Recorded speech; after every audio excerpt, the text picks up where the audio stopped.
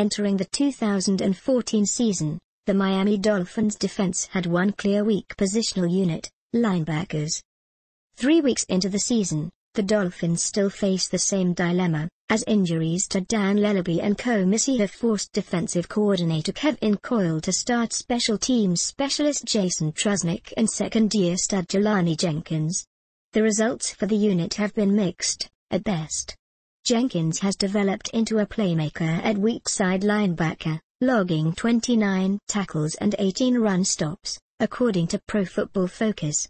Jenkins showed the ability to cover opposing tight ends and running backs in his limited 2013 snaps, but his ability to defend the run effectively was a major question mark. So far, he's shown tremendous growth and is a quality starter for the Dolphins. Depending on Trusnick to be productive at the middle linebacker spot has been troublesome, however. It's not that Trusnick